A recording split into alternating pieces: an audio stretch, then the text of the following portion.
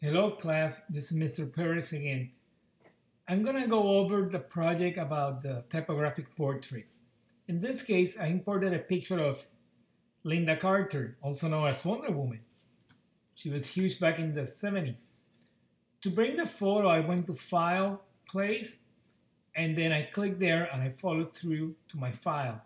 I brought it into Illustrator and I resized it. That document itself, I did it as a layer all by itself, and it's this layer that you see here. I got a lock right now, so I don't click on it by accident. I can unlock it here, then I'll be able to click on it. If you notice the picture is kind of in a light color, that's because the opacity, which is here, or you can also call it here, is down to 50%. If I set it to 100, you will see the full picture. But it's kind of difficult to work on the portrait that way. So I've been working on this picture for a while now, and what I'm gonna do is I'm gonna start opening the layers so you see each letter as I place them. Now for this project, I want you to use big, bold letters, not a bunch of tiny little letters. We're not doing like a stipple drawing. We don't want that. We want big letters because the ultimate goal of this project is to learn about type. Also, in Illustrator, I like to use the character menu. You can go to Window, Type, Character, or Command T on the Mac to call this menu up. The advantage of this menu is that it lets you see different characters, the different typefaces. And also another menu that I also like a lot, is the glyph menu, which let me see everything regarding a typeface. Sometimes you might find letters in a different script, like in Russian or something, or who knows, Greek, that might be good for your project because it will look more like some of the shapes you're trying to copy. The thing about this project, what you don't want to do is to damage letters, to resize them. I'm going to do an example of what you're not supposed to be doing when you do this, and it's to call a letter up. Let's say the letter D, and then when you start working with the D, I don't want you to squeeze it that way to make it fit. If you do that, you're distorting the text. That's a major no-no here because we want to learn about letter form. I've already worked for a while on this project, and if you see, I got a bunch of layers. This is over an hour's work. So now I'm just gonna click on it so you can see my process. This is the way I start creating these things. And what I do a lot when I'm working on this project is to hide the main layer once in a while to see if I'm actually getting some kind of a resemblance to the model. In this case, Linda Carter. So as you can see now, I got a bunch of big letters, which is great. Now for the project itself, you're allowed to use little letters, maybe on a path, but just for about 20% of the image. You don't want to go over that. Just to help you with those really hard to do shapes. I'm gonna do some of that around here. And to do that is quite easy. It's really nice to do. And remember, just do a little bit.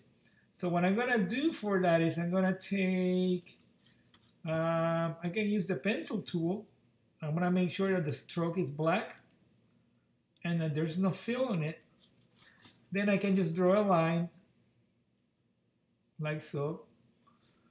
Take the type tool, make sure that my type is not a huge size. I wanna use type on a smaller size. I'm just gonna write a few letters here.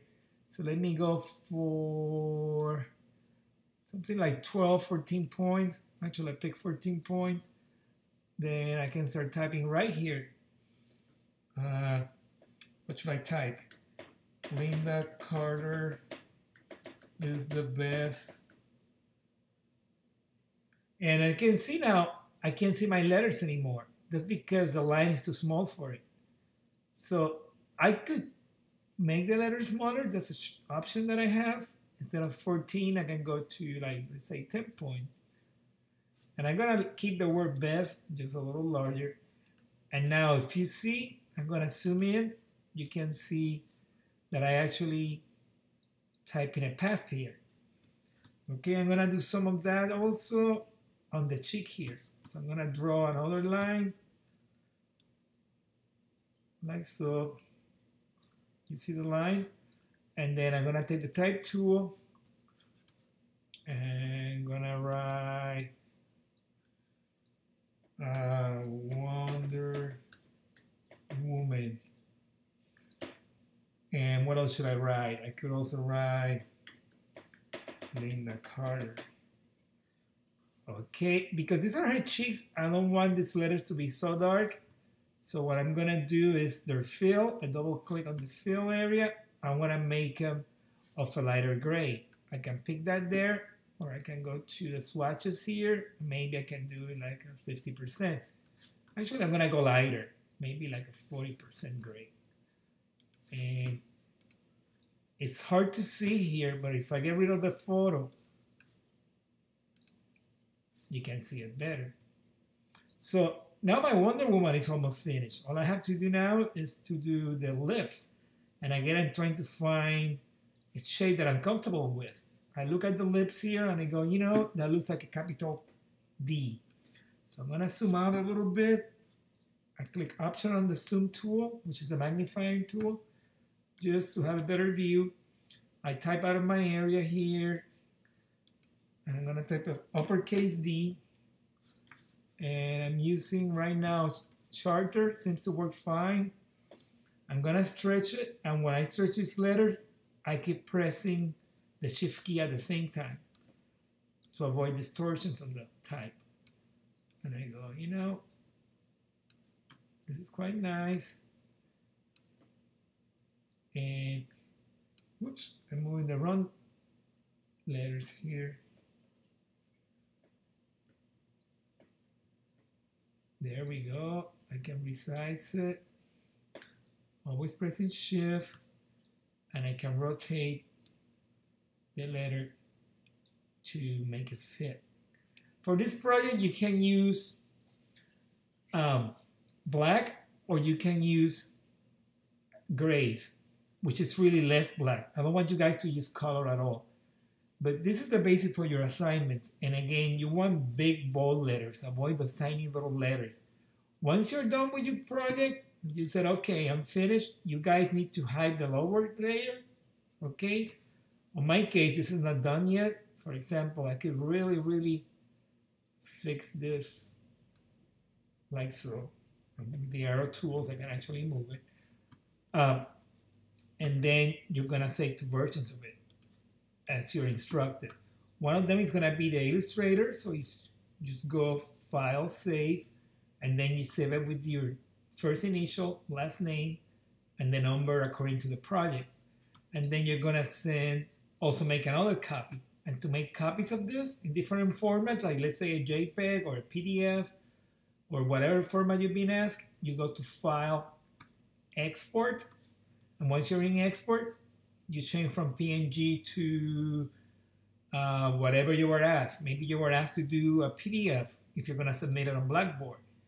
So then you will go to PDF, or in this case, you can do it as a TIFF, or you can do it as any of these formats here, like JPEG.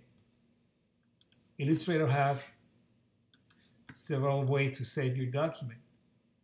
So if you go Save As, then here you can find the PDF. It's kind of confusing because other programs like Photoshop, which is also Adobe, have different choices in different places. So you kind of have to look for it. And this is all you have to do for your project. If you have any questions, please let me know.